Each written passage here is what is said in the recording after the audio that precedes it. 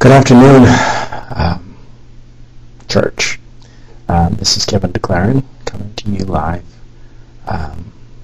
and want to just express my gratitude for God bringing us back into this room again. I thought that I lost the library, and I was kind of concerned there for a while and thought maybe, wow, I'm going to have to do this work outside. And but the Lord was able to bring us back, and I am grateful that we're here. I didn't exactly write the entire outline on the board. My pen here, the library didn't have the black pen, and the pen that I have is the marker is you can barely see the title, Mapping Out Your 2013 Journey with the Word of God, from Matthew 4:4. And so you know the outline already. I've given it to you several times. And so I'm only going to write down the things that I need to write down. But why don't we go ahead and begin with a word of prayer. We usually begin with a prayer, short introduction, and then we go straight into the message. After the message, we conclude, give a call for those who want to be saved, and then we pray. So why don't we do that right now? Father, I just want to thank you so much for the day.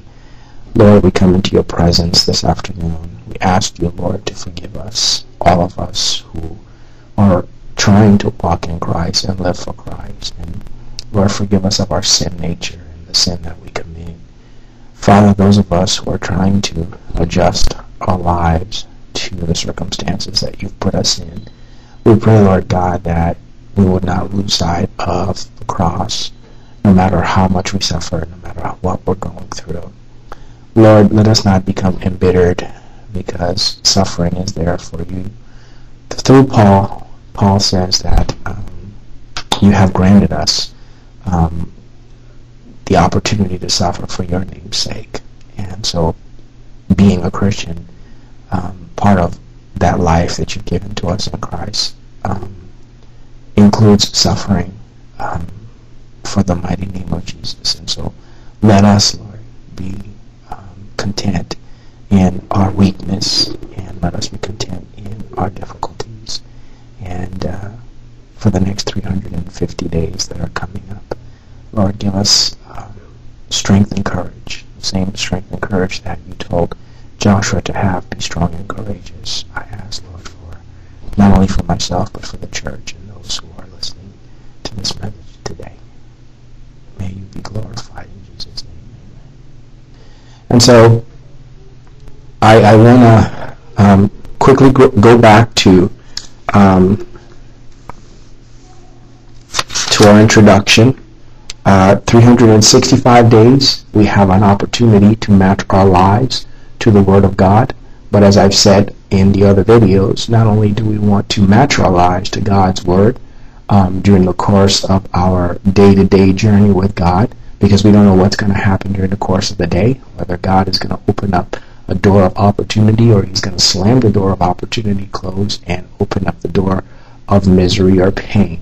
Job and his family did not know that God and Satan had a conversation prior to him losing his property and his business, his wealth, his health, his children. He didn't know that a conversation had occurred and that God was going to test his integrity. And so sometimes God doesn't give us any warning, and so that's why we have to constantly remain in the Word. And that's another reason why we map out the Word of God. Mapping out our lives, our Christian life with God's Word, is because we don't know what's in store for us. We don't know what God is going to do on that specific day. And so, we not only want to match our lives with what He teaches in the text as best as we can, with the help of the Holy Spirit that indwells within. And we want to have a Christian attitude and a Christian heart toward the life that we're living. We don't want to live as unbelievers. We want to live as believers, even in the midst of struggles and difficulties and sin. We want to stay focused and not lose the vision. Even when we stumble, we want to get back up again. The scripture says in Proverbs, the righteous man falls 7 times. But then what happens? He gets back up again, he takes himself off, and then he continues with his life.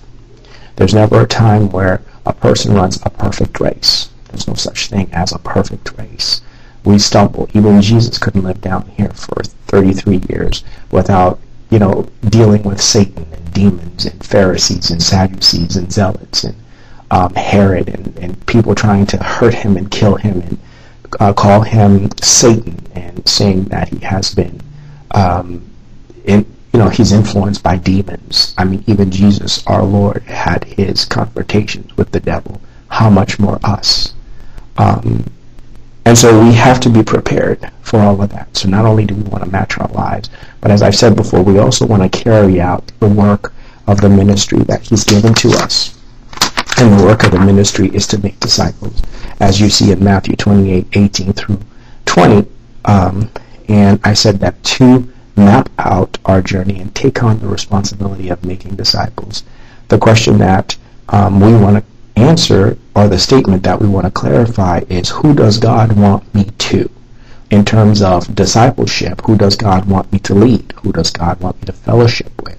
Who does God want me to save from their sin? Who does God want me to encourage? Who does God want me to build up? Who does God want me to rebuke because of a sin that they've committed or they're committing, and it's insulting the church and it's insulting God? Who does God want me to teach, spend some time with, and impart knowledge of the faith to them? Who does God want me to fight? Not physical fight, because the scripture says that, that's how I got this right here. The scripture says that the Lord's bondservant must not be quarrelsome, but patient when wrong. And so God doesn't want us to get into a fist fight with anyone. Instead, what he wants is for us to fight the good fight of faith and be prepared to fight off the devil and the demons that are there, as Paul did in Acts 16. Who does God want me to pray for? Who does God want me to serve?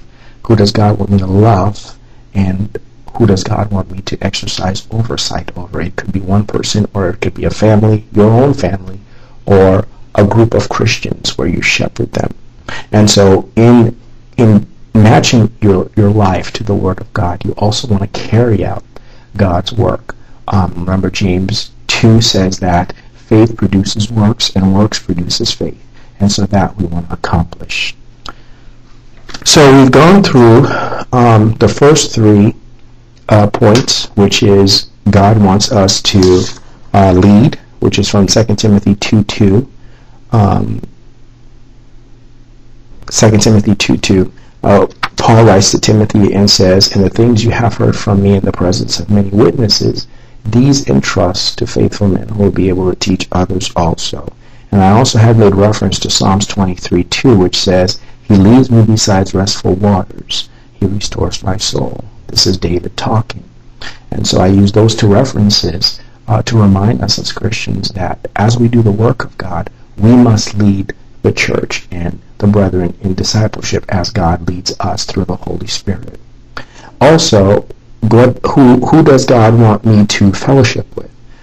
Remember, Hebrews 10:24-25 says, "And let us consider how to stimulate one another to love and good deeds, not forsaking our own assembling together, as is the habit of some, but encouraging one another, and all the more as you see the day drawing near." So God wants us to be there on Sunday mornings at the local church. I'm still in the process of looking for a church that is willing to support my ministry and my work, looking for Christians who know my situation and who are willing to step up and not sheep away.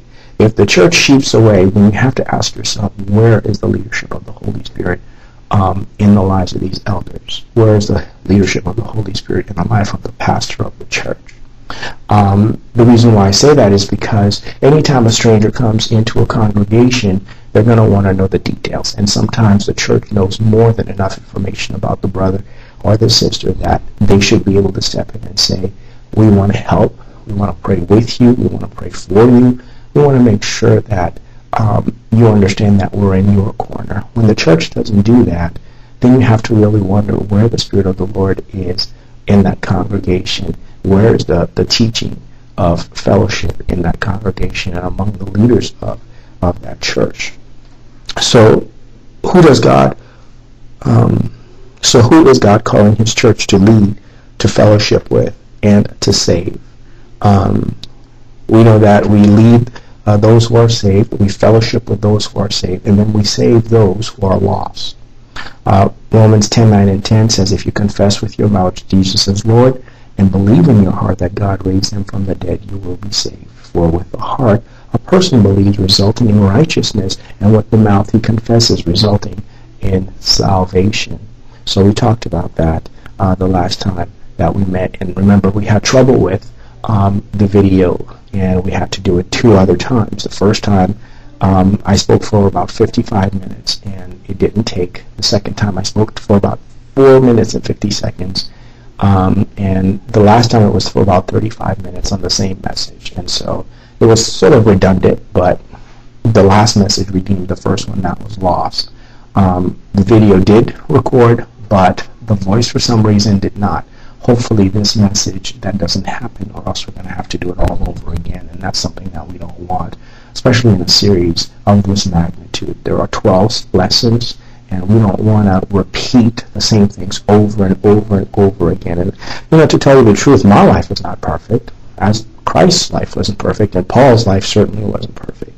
And so sometimes you'll find Bible teachers teach things, and then you read in the newspaper that there's tragedy in their lives, there's sin in their lives, or there's something that happens, and you go, whoa, that guy's a Bible teacher. How did he end up in that situation? Well, Paul was an epistle writer, and he was a preacher and a teacher, but look at how much misery Satan had put him through, right? And so in writing, in preaching these, or teaching these lessons, I'm going through it, and it's difficult to maintain Christ as my vision constantly, daily, all the time, when I have the world pulling at me from one angle, the church and the Lord, and of course my own bodily needs, and of course the sin nature within me. And so I've got a lot of people to answer to in different ways, even though I'm not necessarily directly in connection with them. I spend more time by myself. It feels as if I spend more time by myself than with a group of people, but I'm constantly around people and dealing with people indirectly, and that keeps me busy, and that keeps me on my toes. But all of that to say that the message went that way because of issues that probably have caught up in my own life, and this was probably a perfect opportunity for those who oppose the teaching of the Word to hit the computer, and thus you have it. Hopefully that won't happen again, and they will exercise the grace of God over this sermon series. And so if we cover January, February, and March, what exactly does God want us to do in April, right? Who does God want me to encourage in April? So if in January God wants us to lead, in February God wants us to fellowship, and in March he wants us to save. In April, what does he want us to do in terms of discipleship? He wants us to encourage.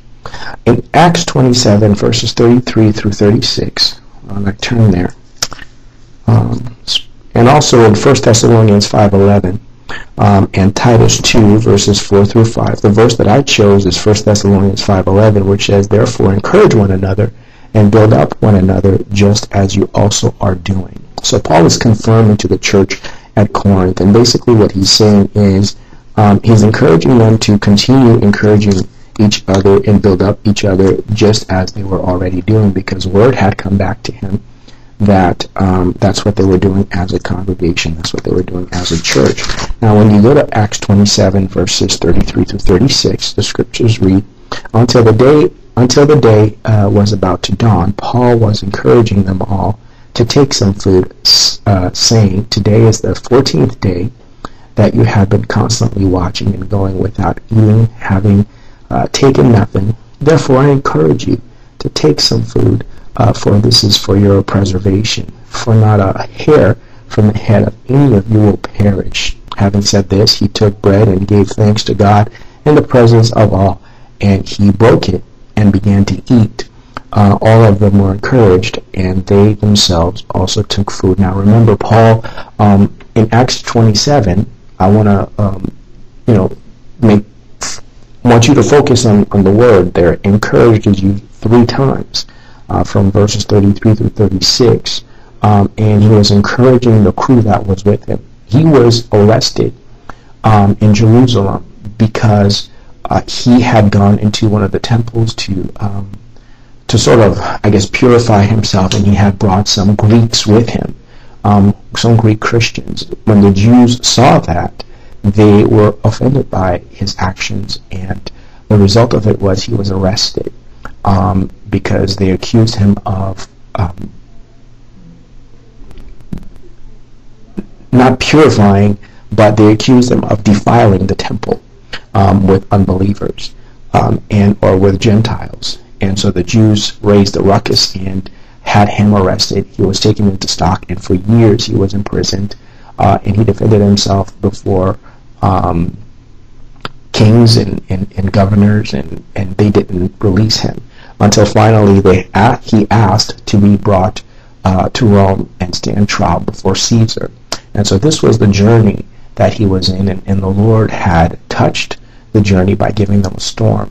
And in the midst of that storm, the Lord had spoken to Paul and told Paul that nobody was going to die, and that he was to instead encourage the men to take food and not be faint-hearted, because they had to throw a lot of the cargo overboard. And so that's why Luke here, who is the physician but also the recorder in Acts 16, says, until the day was about to dawn, Paul was encouraging them all. That means his companions and the Roman guards that were there, and also a lot of the prisoners that were being taken over to Rome. So he was encouraging them to take food, saying, today is the 14th day that you have been constantly watching and going without eating, having taken nothing. Therefore I encourage you, here's that word again, you take some food, for this is for your preservation, for not one hair, for not a hair, for this is your preservation, it says not a hair from your head, any of you will perish.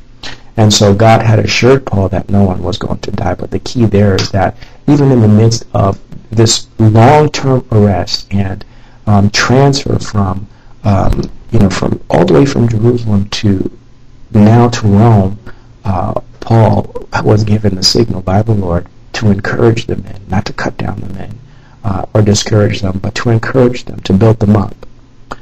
Now, if you read Paul's letter to Titus on the island of Crete, in Titus chapter 2, verses 4 through 5, even there, Paul encouraged Titus to encourage the women, the older women, to encourage the younger women. Let's go to Titus. In Titus chapter 2, verses 4 through 5, Paul writes, it says, actually, let's start at verse 1. It says, but as for you, speak the things. Now remember, chapter 1 of Titus is his letter to Titus in explaining to him how to take on or how to appoint elders on the island of Crete. And basically he gives them the qualifications of what to look for in employing those men and allowing them to serve as elders.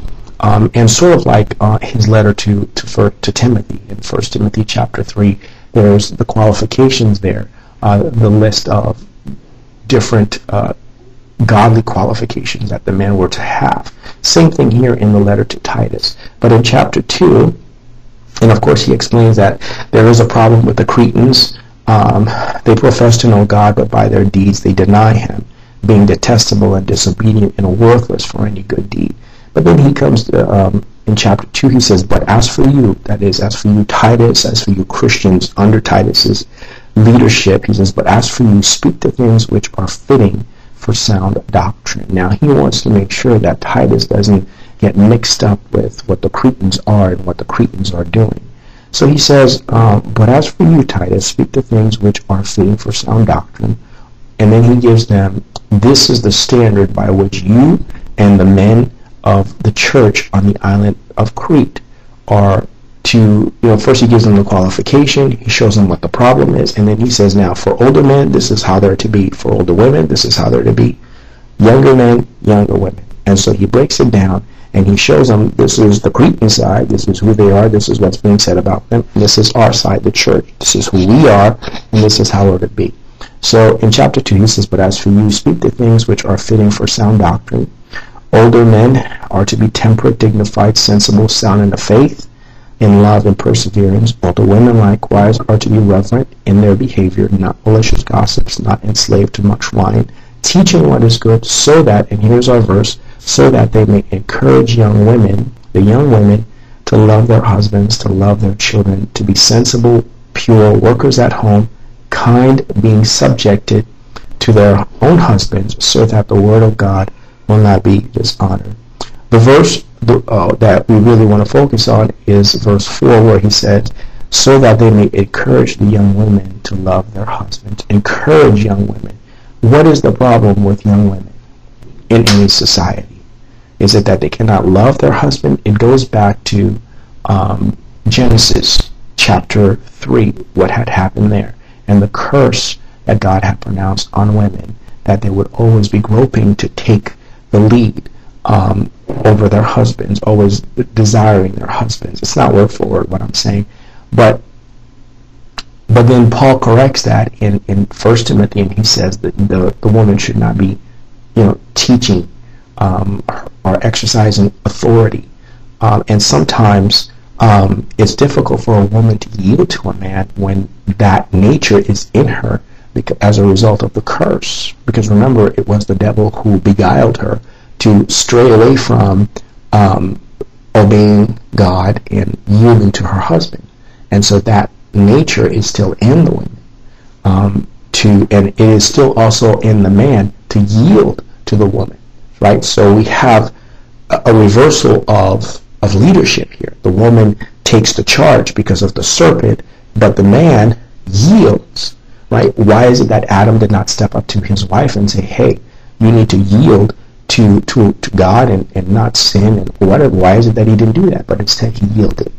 And so they both sinned, and they both put themselves under the serpent. So now, here it is. Paul here is encouraging the church through Titus that the women were to encourage the young women. The older women were to encourage the young women, not cut them down or discourage them, but to encourage the young women to love their husbands. And what comes with love? Submission, right? What comes with love? Submission, to love their husbands, to love their children, to be sensible, pure, workers at home, kind, being subjected to their own husbands. Not somebody else's husband, not somebody in the community, not to a good friend of the family, because we know what happens if the woman does that. We saw that in 1 Corinthians. I believe it's 1 Corinthians 5, where Paul had to rebuke, rebuke and also turn someone over to Satan as a result of it. 1 Corinthians 5, because there was too much intimacy between a mother and a son or something like that. If you know my own testimony, you know how I've dealt with that issue. And so, Paul here is encouraging the women in these factors to be subjected to their husbands, so that the word of God will not be dishonored. So all of that the woman was to do, so that God's word was not dishonored. So the three verses or passages that that backs up who does God want me to encourage. Paul encouraged the crew in Acts 27. Paul also encouraged the Thessalonians church in 1 Thessalonians 5:11, and also he encouraged Titus on the island of Crete with Titus 2:4-5 to encourage older women to encourage the women. Now there are three points or three questions that I have that also pertains to who does God want me to encourage. The first is, what does it mean to encourage? Right? What does it mean to encourage? The word means to strengthen. Right? It means to strengthen. It means to build up. It means to lift up and to pull others, sort of like out of discouragement. Exactly what Paul was doing to the crew that was heading for Rome. He's saying, look, I know you're tired and you're famished and some of you have probably just given up, but you got to eat something, and so he's pulling them out of that spirit of discouragement, that spirit of malcontent, right? So the whole point of encouraging is to strengthen the person and to take away the sadness of the heart, which usually leads to them either doing something bad or to themselves or to someone else. So keep that in mind. So the word means to strengthen, to build up, to lift up, to pull others out of discouragement, malcontent, and sadness. Like Paul says to Titus, older women were to encourage, they were to strengthen, build up, and lift up the younger women. And same thing with the church of Thessalonica. He encouraged the Thessalonians church to encourage each other. Sometimes it's difficult to walk into a congregation, and sometimes you may not know all the faces of the people there because the congregation changes, right? Over the course, people move, new people come in. The older people, some pass away, and others, they go into different parts of the church, especially if it's a large church, a 10,000 member church. So sometimes it's kind of hard to encourage people because you don't know who they are. But if you're in a small group or a Bible study, it's easier to encourage someone because you have contact with them more often.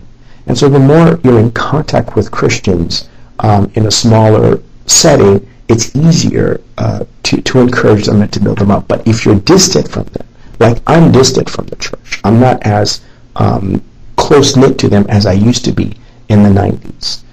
If I was part of a Bible study and under someone's teaching, it would be easier for the church to encourage me, but because I'm not in a Bible study and it's me now doing the teaching or taking a stab at the teaching rather than my sitting under someone's daily or weekly or every Sunday sitting under someone's teaching, it's more difficult to encourage the church. It's more difficult for the church to encourage me. But I still believe the Word of God and that God wants us to be in a setting where we are there to encourage others and for others to encourage us. And so encouragement is very important. The Lord spoke to Joshua when there was the transition in the Old Testament out when Moses was leaving and Joshua was coming in. God specifically told Joshua 3 times, and Joshua recorded it in his book. Be strong and courageous. Take courage, right? Be strong and courageous. Take strength and take courage to do the work that I'm calling you to do. And so, God encouraged Joshua, and Joshua basically had to take the courage that God had given to him and the strength that God had given to him and impart it to Israel and those who were going to go to battle with him to obtain the territory that he had promised to Abraham, Isaac, and Jacob. And so they were going to need all the strength and all the courage that they needed in order for them to do this work and go to battle. So we've answered the question, what does it mean to encourage? It means to strengthen, build up, lift up, to put others out of discouragement, malcontent, and sadness. Our second question is, who practiced encouragement in the Scriptures? Well, we know that God practiced encouragement in the Scriptures. Paul encouraged those who were traveling with him in Acts 27. God informed Moses to encourage Joshua in Deuteronomy 3:28. If you go to Deuteronomy 3:28, Deuteronomy 3, Old Testament text, Deuteronomy 3. Encouragement is such a key factor in the Christian faith because we deal with so much opposition as Christians that if you're going to map out your 2013 journey, one of the things you want to do is you don't just want to lead and fellowship and save people, but you also want to encourage them, right? You want to strengthen them and come alongside them. So Deuteronomy 3 verse 28 says, but charge Joshua and encourage him and strengthen him, for he shall go across at the head of this people, and he will give them as an inheritance the land which you see. So God prepared Joshua through Moses, right? And Moses was his leading man. Moses was his vessel. Moses was his instrument. As remember, God told Paul that that he was his instrument. If you go to Acts chapter 9 in the New Testament, the Lord told Paul that he was his instrument, and as his instrument, he was going to use him. I think it was through Ananias. In Acts chapter 9, he says to him, and so this is what Moses was, and this is what Joshua had just become. He says in Acts chapter 9, he says, "Go, for he is a chosen instrument of mine to bear my name before the Gentiles and kings and the sons of Israel, for I will show him how much he must suffer for my name's sake." When someone has that much suffering coming up, how much encouragement do you think they need? Paul knew what he was talking about when he was talking about encouragement, because he had been burned, right? Paul had been burned on several occasions, and that's probably the reason why the scriptures here in Deuteronomy 3:28, the baton, the mantle of work was being passed on from Moses to Joshua. And not only the load of work, but what does God say to Joshua? Not only are you to give him the load of work and the responsibility, but you're also to encourage him. Why? Because he's the one that's going to be leading the people into the promised land. He says, so charge him, encourage him, strengthen him, because he's going to be the one to bring the people across the water and into the new territory that I have for him. Remember, Paul wrote to Timothy, weeping and crying that everybody had deserted him, right? Everybody had left him behind. Jannes and Jambres turned against him.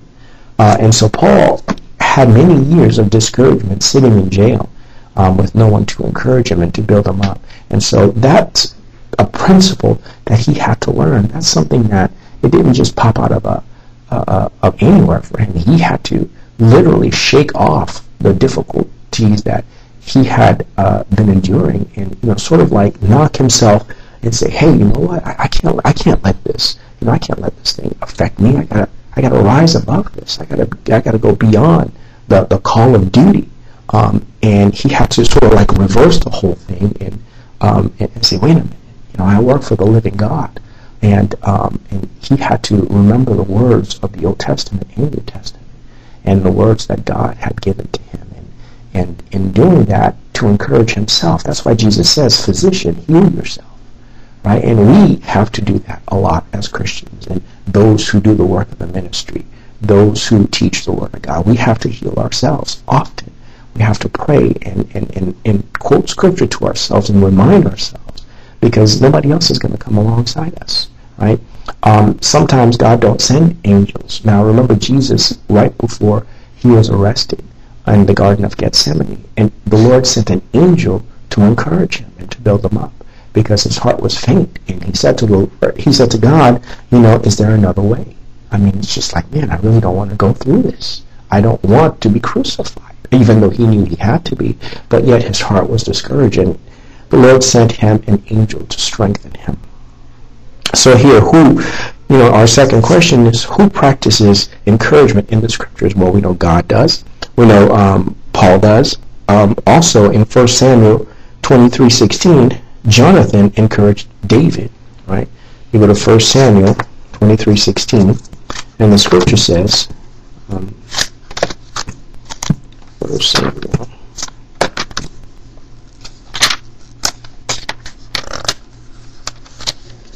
1 Samuel 23:16. And the Scripture says, and Jonathan's son Saul arose and went to David at Horesh and encouraged him in God. Now, thus he said to him, do not be afraid, because the hand of Saul my father will not find you, and will be king over Israel, and you will be king over Israel, and I will be next to you. And Saul my father knows that also. What was the problem? David was called of God to replace Saul. Why? Because Saul was a stubborn-minded man, and he didn't want to do what God had called him to do. apparently in the Old Testament somewhere, he was supposed to kill Agag, one of the Gentile kings, and wipe out and annihilate the entire city and the animals and the people. And Saul didn't do that, so it upset the Lord. And the Lord departed from Saul, and David was chosen to be the king of Israel, which would not happen for 40 years, not until he was not until after Saul had reigned over Israel for 40 years.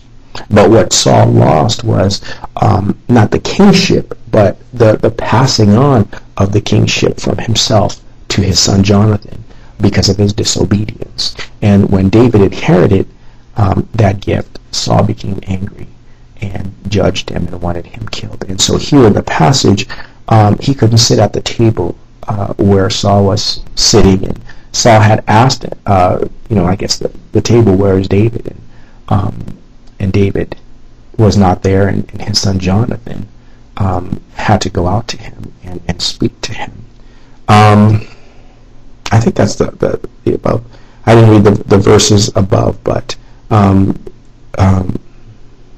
that did happen with David and Jonathan. But here in this passage, the scripture says that 1 Samuel 23:16, that Jonathan went out to David and encouraged him in God. And so a lot of interpreters, people say that Jonathan and David had a homosexual relationship. Not necessarily. I mean, they could have loved each other very much, because that's just what we're called to do anyway. And so I think the text here is clear that it was in God, it was in the Lord, that the love that they had shared with each other was confirmed. So that's why he encouraged him as a fellow Hebrew brother. So who practiced encouragement in the scriptures? God does. Paul did. Jonathan, Moses. So, those who believe God practiced encouragement. I mean, to sum it all up, people who believe God practice encouragement. Why? Because they're encouraged by God and His Word. When they look at creation, they're encouraged. They don't feel like they're by themselves. They know that the Lord is there, watching over them. So those who believe in God practice encouragement. Those who are encouragers know God's sovereignty. Here's something. Those who are encouragers, anytime you know someone who is an encourager, it's because he knows the sovereignty of God, and he knows that God is the beginning, He's the middle, and the end. God is the final. He has the final say-so. And so why worry? Why fret? Right? Remember, Jesus says in Matthew, be anxious for nothing, right? Because of what? Jesus is encouraging. Jesus encouraged. Why? Because He's the sovereign Lord. He's the sovereign God. And I think it's in Matthew 6. Why don't we go there for a minute and look at Matthew 6. And in Matthew, He says, don't worry about tomorrow, for tomorrow will care for itself. Each day has enough trouble of its own, right? Don't worry about what are we going to eat, what are we going to drink, what are we going to wear. Even the Gentiles eagerly seek such things. For your heavenly Father knows that you need all these things, but seek first His kingdom and His righteousness, and all these things will be added to you. So what is Jesus disclosing there?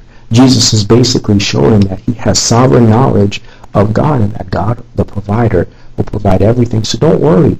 Be encouraged, be strengthened, be strong, and take away all that sadness out of your heart. Do not focus. That's why the scripture calls us to fix our eyes on Jesus, the author and perfecter, set our mind on the things above. Well, that's to encourage us. If our mind is on God, and our mind is on Christ, and our mind is on truth, then discouragement will not enter our hearts, because our mind is on those who are leading the human race in the universe. Our mind is out of this world.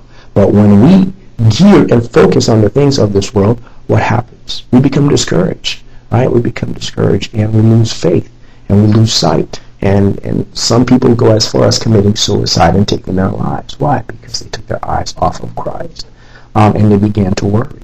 That's why the text says here, don't worry about tomorrow. Tomorrow will take care of itself. The same God that's shining the sun today is the same one that will shine the sun again tomorrow.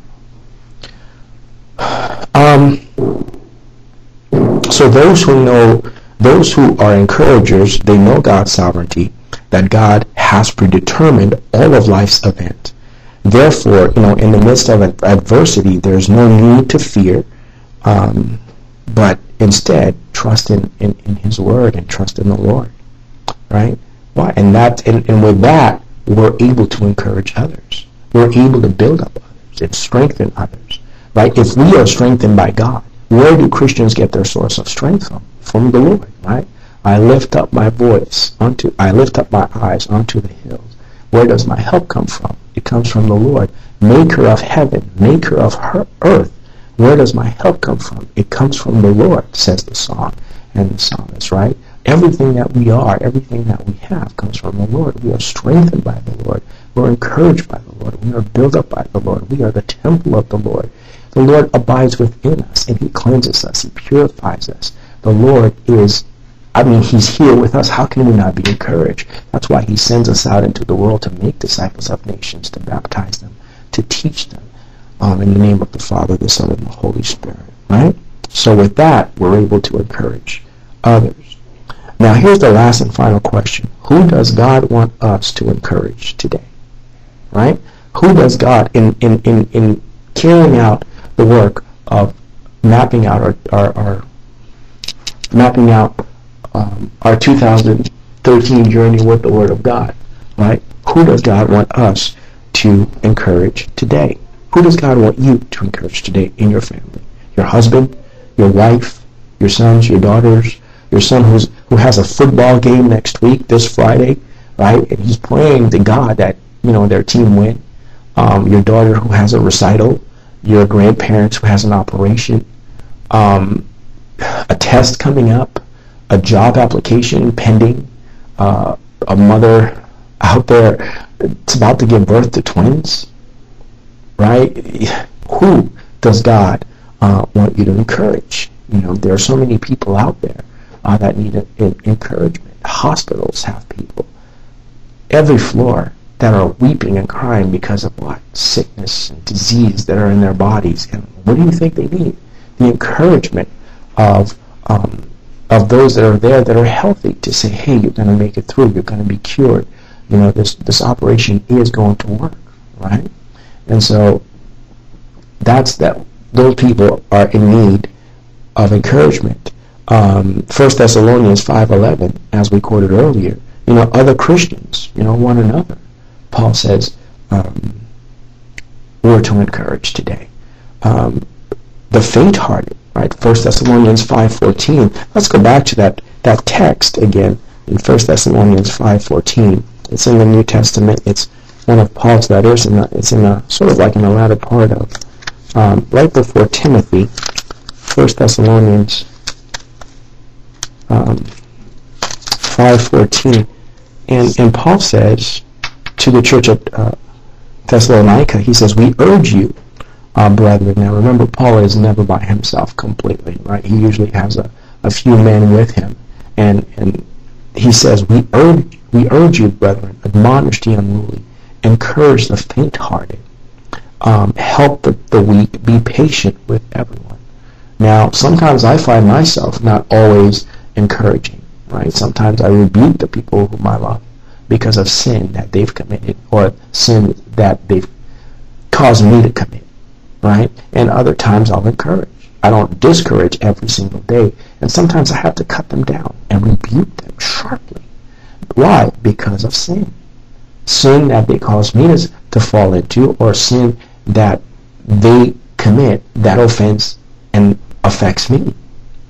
But Paul says here, who is it that we're to encourage? We're to encourage one another. We're to encourage the faint-hearted.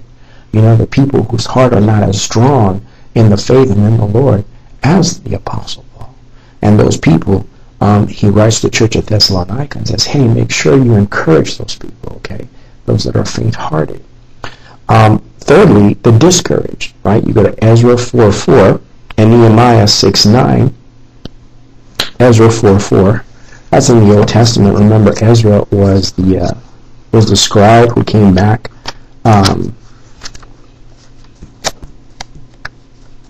Ezra was the scribe that came back with the people from exile. So in Ezra 4:4, the scripture says, then the people of the land discouraged the people of Judah and frighten them from building, right? We don't want to frighten people from doing God's work. We don't want to discourage them. We don't want them to, we don't want to push them away from doing the work of God.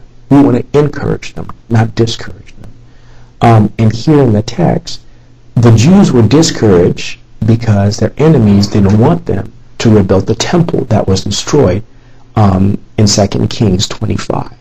And so after 70 years of captivity and 70 years of enslavement to the king of Babylon, the Jews come back, and what do they find? They can't rebuild their temple. Why? Because the neighbors wanted to join in, and they said, no way, man, we can't have you come in and join us in building the temple. That's for our Lord. That's for our God. You're not Jews like us. And he's specifically asked us not to associate with you Gentiles. Right? And I'm sure they didn't say all of that, but what I wanted to show you is that they were discouraged. And so there's not always encouragement in the faith. Sometimes there's discouragement. And so, but God wants us to encourage the discouraged, right? And if you go to Nehemiah 6:9, it's the same thing. When they were rebuilding the wall of Jerusalem, they were discouraged from rebuilding it. By whom? By the Gentiles. The hopeless. You go to Ephesians 2:12. Paul writes to the church at Ephesus, and he's reminding the Christians there that, especially the Gentile Christians, he says in Ephesians 2:12, he says, and he's reminding them, look at verse 11. Verse 11, he says, therefore remember that formerly you were Gentiles. Right? He's talking to the Christian Gentiles. He says, remember that formerly you Gentiles in the flesh, who are called uncircumcision by the so-called circumcision, which is performed in the flesh by human hands. Remember that you were at that time separate from Christ, excluded from the commonwealth of Israel, and strangers to the covenants of promise, having no hope and without God in the world. Right? And so they were hopeless. Hopeless. What do you want to do with the hopeless? You want to give them hope. Right? In verse 12 he says, having no hope and without God in the world. People who are without hope and they are in the world and they don't have God often get discouraged. That's the reason why they take up armor, or they take up drugs, or they take up strong drink to sort of like revive, rekindle. Paul writes to Timothy, and he says, rekindle afresh the gift of God which is within you through a laying on of hands. And so, Paul tells the church there, and he reminds them that the hopeless also means, remember you were hopeless, but now you have hope in Christ. And so, who does God want us to encourage today? One another, other Christians, the faint-hearted, the discouraged, the hopeless, the lost and unbelieving. The lost and unbelieving. That's why Jesus says, go into all the world and do what? Encourage them. Make disciples of them. Baptize them. In the name of the Father, the Son, and the Holy Spirit, teach them to observe all that I commanded. Because I am with you always, even to the end of the age. Remember how I healed the sick? Yeah. Fed the poor? Yeah. Opened the eyes of the blind? Yeah. Go and do the same. And teach them everything that you can remember that I taught you. So the lost and unbelieving to trust in God. Right? 2 Corinthians 5:17 through 21. 2 Corinthians 5:17 through 21. What does that say? The scripture says, so Paul is writing to the church at Corinth, and he says, 17 through 21, he says, therefore, if anyone is in Christ, he is what? A new creature. So he's reminding the church of Corinth that he's a new creature. The old things passed away. Behold, new things have come. Now all these things are from God, who reconciled us to himself through Christ and gave us the ministry of reconciliation. Right? Namely, that God was in Christ reconciling the world to himself, not counting their trespasses against them, and he has committed to us, the church, the word of reconciliation. Right? Therefore, looking at verse 20, right, therefore, we are ambassadors for Christ, as though God were making an appeal through us. God is making an appeal through us. We beg you on behalf of Christ, be reconciled to God. That's encouragement. We are begging you, be reconciled to God. We're imploring you. We are asking you. We are, please be reconciled to God. I'm encouraging you to be reconciled. I'm not forcing you. I'm not beating you. I'm not threatening you. I'm not telling you, I'm going to break your neck if you don't. I'm not just encouraging you. Be reconciled to your God.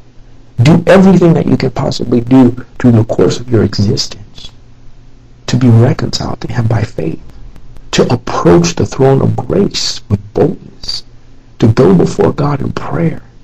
And if you've never prayed before, say, Lord, forgive me for my sin, and be reconciled to Him. If you're saying, oh man, this is a bunch of ridiculous Christian religious stuff, no, it's not.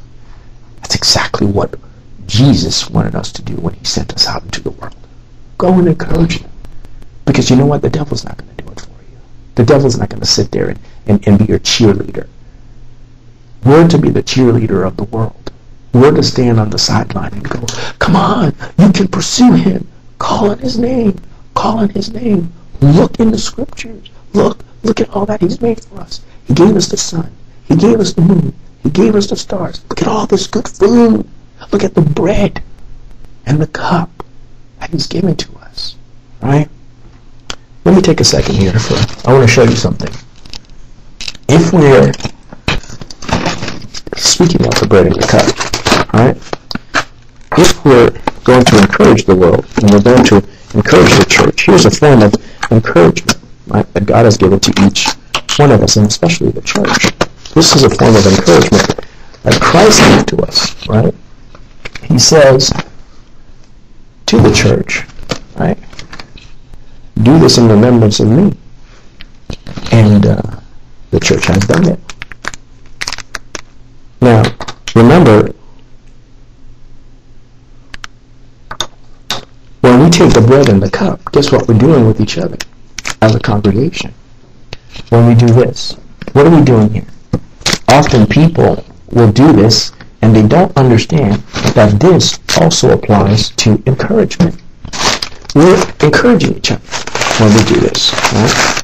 We are building up one another. I want to see if I'll be right here for a second. I just got to grab something here real quick and sort of kind of remind you, when we are meeting together on Sunday mornings and we do this is a form of encouragement. Right? This is a strong form of encouragement when we do this on Sunday mornings. If you really want to be encouraged on Sunday mornings, be there for the bread and the cup. Right?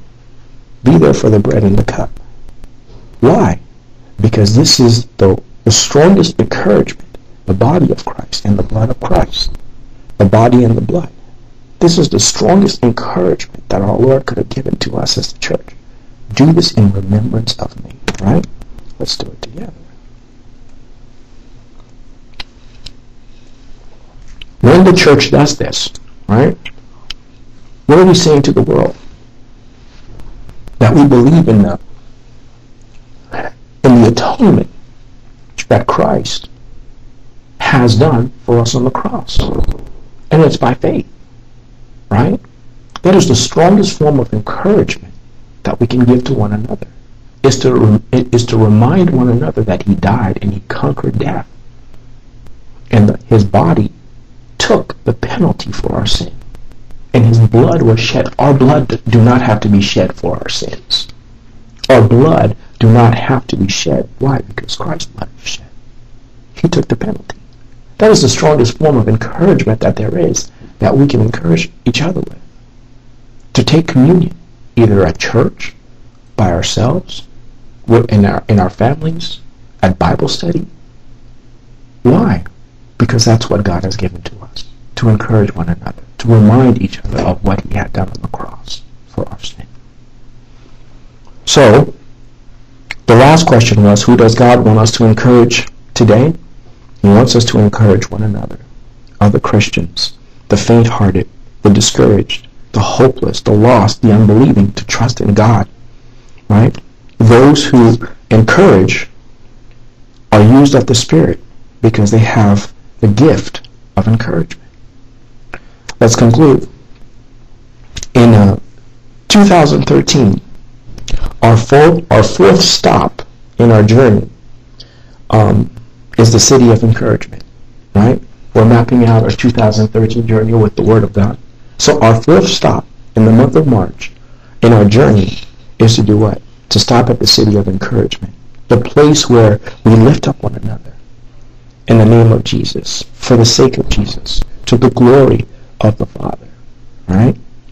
We, the church, must continue, right, to encourage each other, or else Satan will enter our midst and set us one against the other, to cause division and discord. I had to read my notes there for a minute, and let me repeat what I just said. It says, the place where we, in the city of encouragement, this is the place where we lift up one another, right?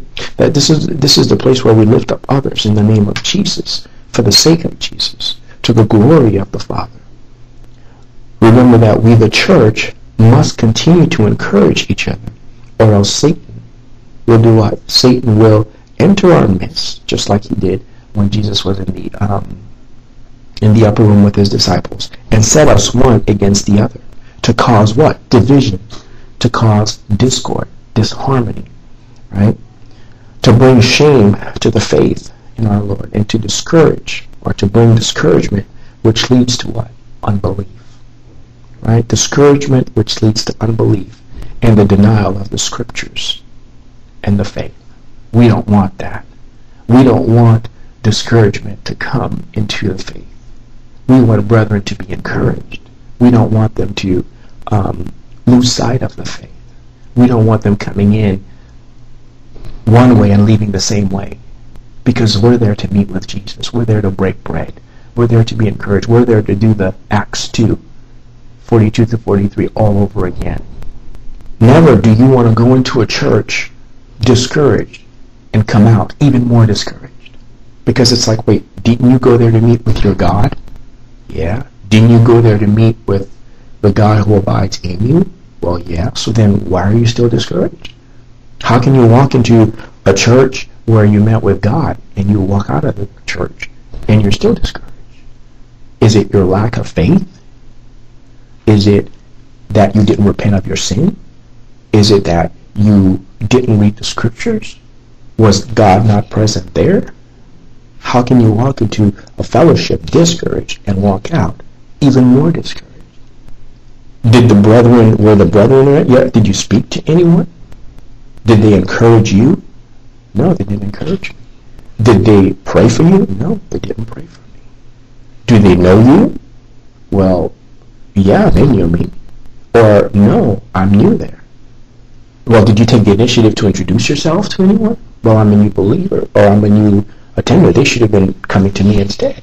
But you understand what I'm saying?